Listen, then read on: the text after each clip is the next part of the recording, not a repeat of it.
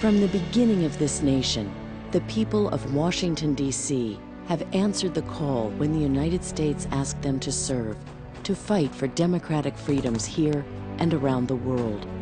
Some returned, and some made the supreme sacrifice. The United States Congress sent them, and yet they have never had a vote in that Congress. The men and women of the District of Columbia are the only people living in the capital of a democracy today who cannot vote for members of their national legislature. With what greater glory could we honor their patriotism than to grant to them and all who come after the right of every other citizen of this nation, the right to voting representation in Congress. Bring democracy to the people of the District of Columbia. It's time.